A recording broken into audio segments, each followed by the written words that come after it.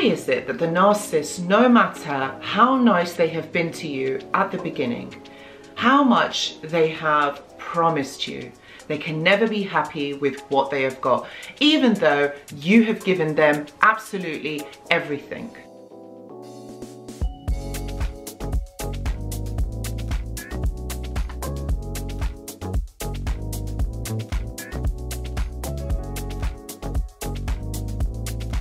Hello and welcome back. I hope that you're all doing really well.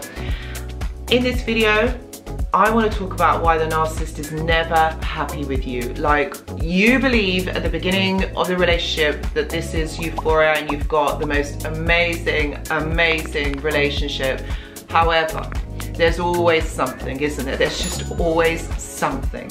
So I really just want to talk about this in the video. And I think also for those of you who are not with the narcissist anymore and you see them with new supply, please believe that actually they are not happy with someone else and that everything was your fault. No, that's not the case, because actually they're not happy with anybody. And I'm going to explain this in the video. So if we identify toxic people, it will help us to understand not to invest emotionally in that person. It will also give you a deeper explanation on how to maneuver your way forward. Narcissists, no matter who they are with, are never happy.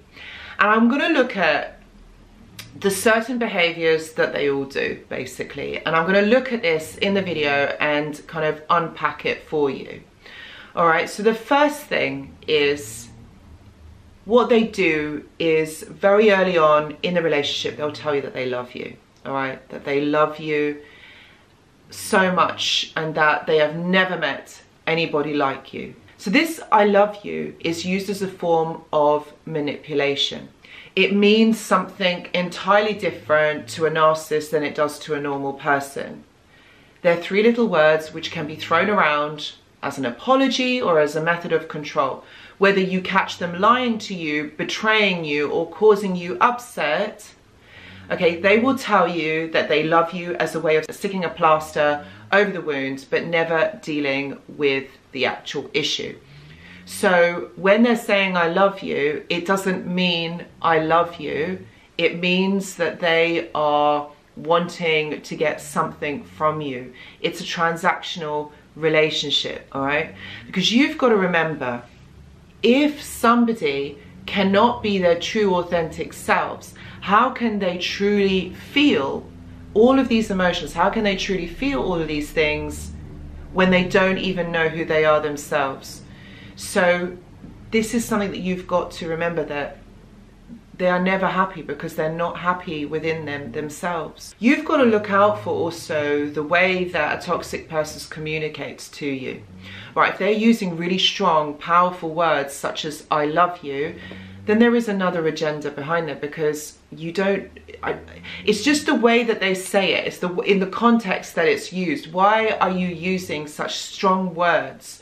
Right? Is there a manipulation that's going on? Why is it that they need to use such profound, strong words when actually, you know, other words can be used in place of those? Or maybe you could describe, or maybe you could explain your emotions in a different way. But the narcissist will communicate this in such a way that is too intense. That's how I would say. I think it's too intense. And another thing that you've got to look out for is that their behavior will not match what they're saying to you. And this is a huge predictor of that a person's values and thoughts are not aligned. So you need to really pay attention to this. The other thing that they're never happy about is that nothing is ever good enough. It doesn't matter if you are the most loving, most amazing, generous person. It will just never be good enough for the narcissist. You can give them affection, you can give them your kindness, your compassion, your empathy, and they'll probably dismiss it or say that you're overbearing. And if you hold back because you feel like you're being a bit too much, then they'll say that you never show them love. So you kind of never know where the middle ground is. So they're always it's always your fault, isn't it? It's always blamed on you. So here I would say is look out for somebody's intention and values.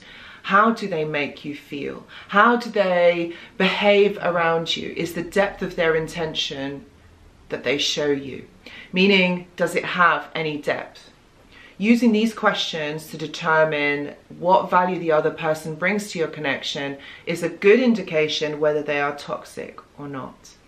The other thing is you end up, you know, like the term walking on eggshells. This becomes a way of life, all right? So walking on eggshells is you just don't know where you stand, because one thing is one day it's this, then the next moment it's that. And you never know when you're going to set them off on any given day. So their mood is very unstable. You just don't know where you stand. You don't know whether they're going to be all right, whether they're going to be bad, or what's going on. And so you very quickly learn to think about every single thing that you say or do before you do it. And anything can be perceived as a threat to the narcissist. Anything you say may be taken as an insult, causing them to basically lash out and verbally attack you. And then you think to yourself, okay, well, I give you everything. I've done everything for you. Number one, it's never good enough. Number two, I just don't know how to do this, like what to do. And this is why what I'm saying is that the narcissist will never be happy. You see this instability of mood, this inability to be able to regulate their emotions. This is what this disorder is about. It's because they can't, or they don't know how to conduct themselves with any given situation. They perceive situations and emotions in very differently to the way that we do. So that's why they are very different. They are never able to be their true authentic selves and actually behave in a way that is authentically themselves if they're all over the place. And so that is a huge predictor. Again, ask yourself whether there is any point in this connection. This person is seriously altering the way that you behave because it causes you to feel that you are not good enough. And so you see, this is what I'm saying. They're going to do this to everybody, not just you, but to everybody. The other thing I would say is they will never take responsibility for their own actions, because if you're going to take responsibility, okay, you're going to really understand what has happened. You're going to take on and understand that maybe it's your fault, that maybe something that you have done has upset the other person, that they don't care. They don't care that that has happened because they have managed to get away with it. They don't care that they are affecting you or hurting you. Remember, they don't see things the way that you do. So they're not going to put attention. They don't want to, they don't care that they have harmed you or pushed them or pushed somebody else away. They see that they're getting their needs met, and that's all that matters. That's what they care about. Nothing will be their fault. And the more that you try to force them to take responsibility, the more they will come up with more excuses and invent situations, or maybe even apologize to you, but none of this actually means anything, and they will also always blame you. You see, this leads on to the next bit.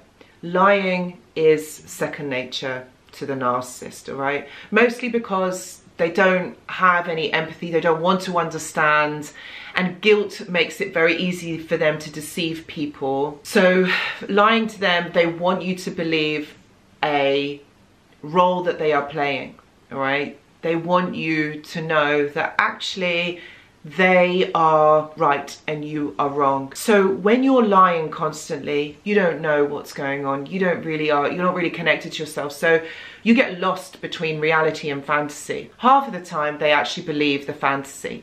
They don't see it for what it actually is. And you see, that's the issue here. They lie to you because they believe that lie, and they want you to believe that lie. It is a lie, it's not true, it's not what's happened. So that's why they can never truly be happy. So you see, through these instances, okay, the narcissist can never be happy because they are never truly themselves. And they live between this thin line of reality and fantasy, which is what you see in the gaslighting. Okay, because in the gaslighting, they are trying to sell you that lie, but they don't believe it themselves, but they're trying to sell it to you because that lie sounds so much better than actually telling you the truth. They are never going to be happy because they are not their authentic selves. They are not really embodied themselves.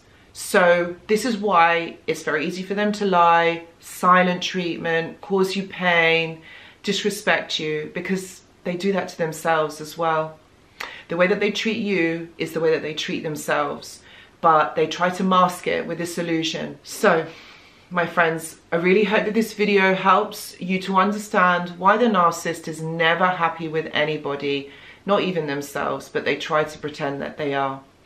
If you would like to maybe join a supportive community, join the journal club, all the details on the description box below. And if you are someone who would like to talk this through with someone who understands and who has worked in this for many years, I do one-to-one consultations. Please see the description box below.